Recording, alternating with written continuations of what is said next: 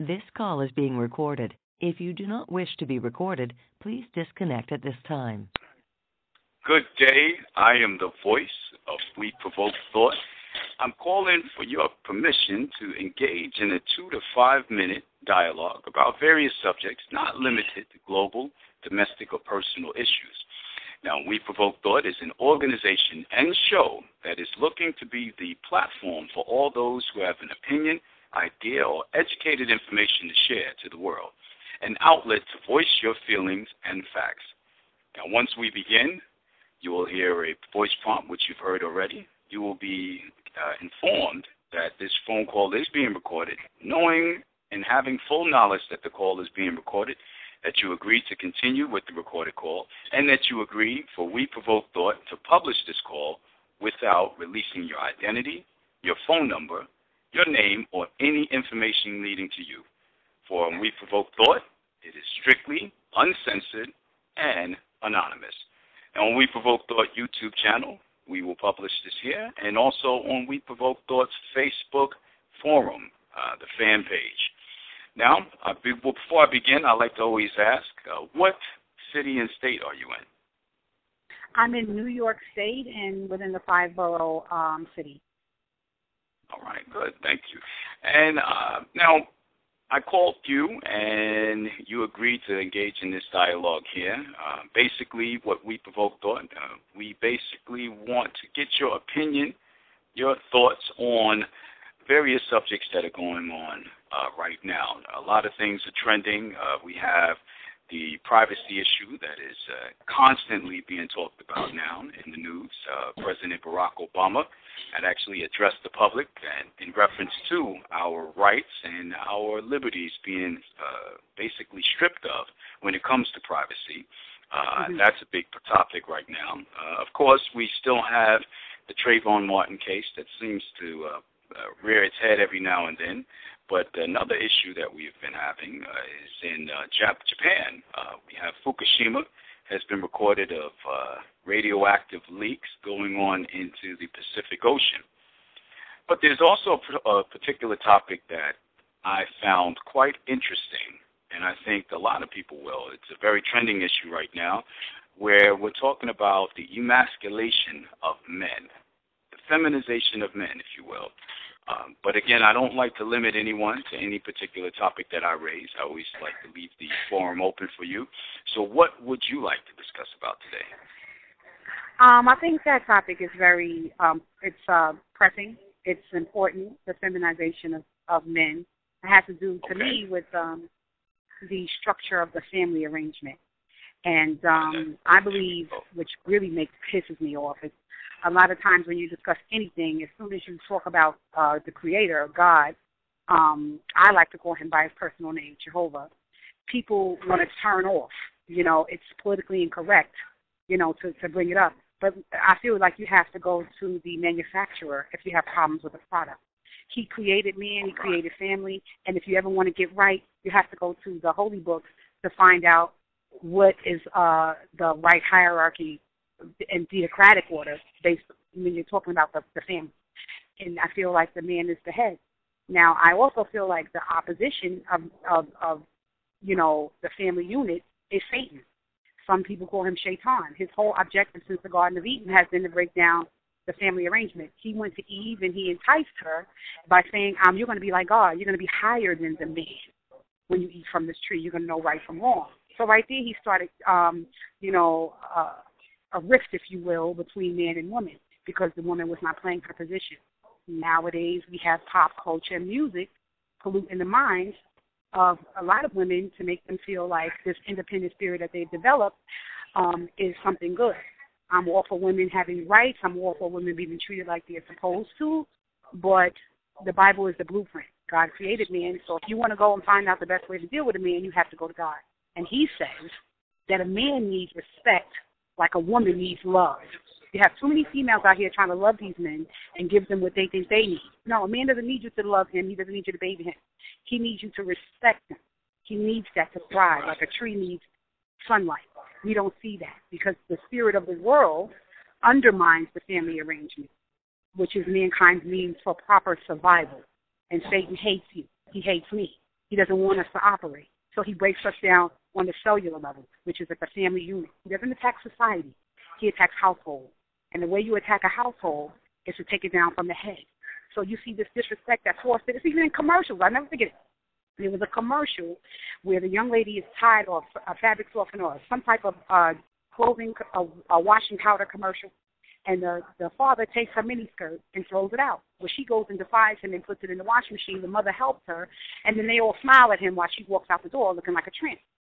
It's little subliminal commercials like that. It doesn't happen overnight. It's a slow chipping away, a slow eroding at the family head that causes this attitude that feminizes men. So the only thing I can do is I can talk about it, I can get upset about it, but what I can do is I can be determined as a woman, especially a black woman, to make sure that my man is someone I'm respecting by first choosing a man that I can respect. That's number one. And then number two, applying that respect to him, supporting him. Well, let me ask you this question. When do you feel, or when do you think that emasculation of men began? Or no, it's a two-part question. When and how? How do you feel the emasculation of men had became a forefront for us? I mean, you have words, trending names such as metrosexual. I guess that to kind of ease the whole process, if you will, make it seem all right for men to become feminine in a way. When do you believe that began, and how do you believe that men were eased into this position, or do you even think that? Well, once again, I believe it started in the Garden of Eden with the destruction of the family unit. I think it's been precipitated throughout mankind's history. It was done during slavery. The man was emasculated to cause fear, to destroy a people for the purpose of oppression. So, it's always been done. When a man has dominated other men, when cultures have conquered other cultures, the first thing they do is they want to, like an animal, when an animal attacks, he goes for the nuts. Use my, terminology. But that's what happens with civilizations, with war, with strife. The first thing that's happened is the demasculation of men. More modern times, we see that Satan is using other devices. Homosexuality has always been around. It's been around during the Roman Empire. It infiltrated the whole Greek thing. It's not new. It was here when Sodom and Gomorrah, with Sodom and Gomorrah. It's been around for a long time. But you now see that he uses the same tricks. So now all you see is your time to use the same trick in your lifetime. Mankind's lifespan is 80 to 90 years. So he has to do, in order to foil the plot, he has to do it with every generation. Our generation is seeing a repeat of what's been going on since the beginning of time. You see this here nowadays because the demasculation of men in another way is happening by forces outside. The fashion industry, most of these major industries are run by, I'm sorry to say, homosexuals. It's almost like they have a secret society. They're the one who is making the clothing. They're in the fashion industry. They're the ones behind the scenes and undercover in the sports. They're undercover. They hide. So it is like a secret society. But what's going on is these men think it's okay to go wear a kilt. You're not from that country, and that's not your culture. So you're a man in a skirt. Okay? And like I said before, it's a slight chipping away. No one's going to approach a straight man and just say, wear this dress, prance around, and forsake your natural place within the family arrangement. And he signs on for that. It happens gradually, like a ship that has no anchor and it's drifting slowly away from the pier. If you knew you were drifting, if you were going fast, you would do something about it.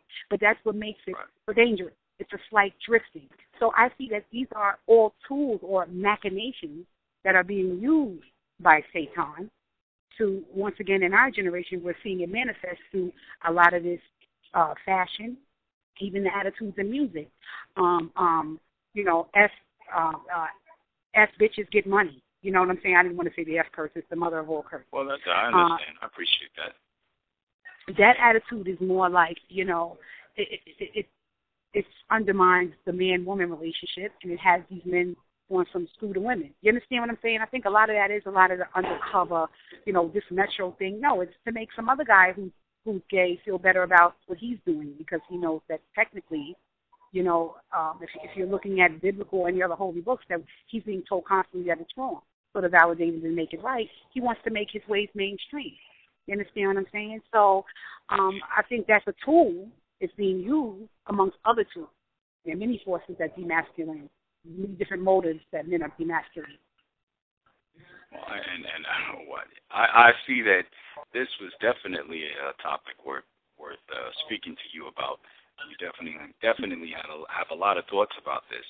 I just want to point out, just to kind of, I always try to support or, provide facts along with statements being made. But in '91, there was a Danish scientist that presented the results of a study to a World Health Organization conference, and he showed that the sperm counts of Western men had fallen about half over the previous 50 years. Now, there were other scientists that could not explain for these findings and would rather just dismiss these as statistical flukes. But more than a decade later, the same scientists and others are still trying to explain the apparent feminization of modern men. And I go into that along with you are what you eat. There's chemicals being put in a lot of the foods in which we eat, along with the products in which we carry our foods in. Very popular chemicals such as bisphenol A, it has been known to increase the estrogen level or suppress the testosterone level in men. And, I definitely, from a spiritual point, I definitely agree with you that it is the destruction of man led through the persuasion of Satan or Shaitan or the devil. But along with that, the devil does have little demons working for him. And, certainly. We have these demons at work constantly, never sleeping, and making their job easy would be us by allowing ourselves to be persuaded because the lack of spirituality, because the destruction of the family as well. So, I definitely agree with a lot of things that you're saying, and I wanted to also just point out some of those facts, just pointing out different areas where folks that are listening to this can look into it. Again, chemicals such as bisphenol A, there's other chemicals out there that are definitely hazardous to our health. There are even products such as soy that at one point was never used in our foods or what have you, which you find is prevalent right now. In almost anything that we eat, you cannot find soy outside of that product. Soy is constantly being put in the products in which we eat, which again is an estrogen mimicker. So a lot of folks have to pay attention, have to be a lot more diligent in not only their spiritual health, but their physical health as well. But I want to thank you, and before I go, I want to always give you the last word here. So I would ask you from this point, what are your thoughts on who we can look towards? And I think I already know the answer, but who can we look towards to helping resolve this issue that we're having with the emasculation of men? And why do you think that it is important for us to do so? Well, I think it's important to look towards yourself because we have a certain level of accountability. I can't even say solely look towards God. I look towards yourself and ask Him for help in your endeavors because we have a certain responsibility within our own family and we have a certain accountability and autonomy in our own life situation. So now that He has armed us through blessing us with these channels of getting information, if you're hearing it, it's a blessing. So now do something about it. Action is required on our part. What can you do in your everyday life to either minimize the hazards to yourself and your family, make someone close to you aware of it, or lead by example? All right. Well, I thank you for, again, allowing us to be the platform where you voice your thoughts. And as for We Provoke Thought, here at We Provoke Thought, we do not apologize for that. And I want to, again, thank you in the end before I let you go.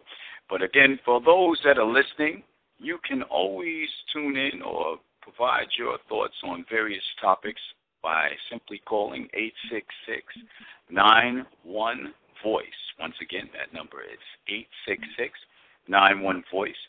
You may may be able to find a lot of our calls on our YouTube channel, We Provoke Thought, along with our Facebook fan page under We Provoke Thought, and I'll soon to have a website at www.weprovokethought.org and weprovokethought.com. Again, I thank you, caller, and at this point, I'll say goodbye to you on the other end, and I thank those who listened. All right. This call has been recorded.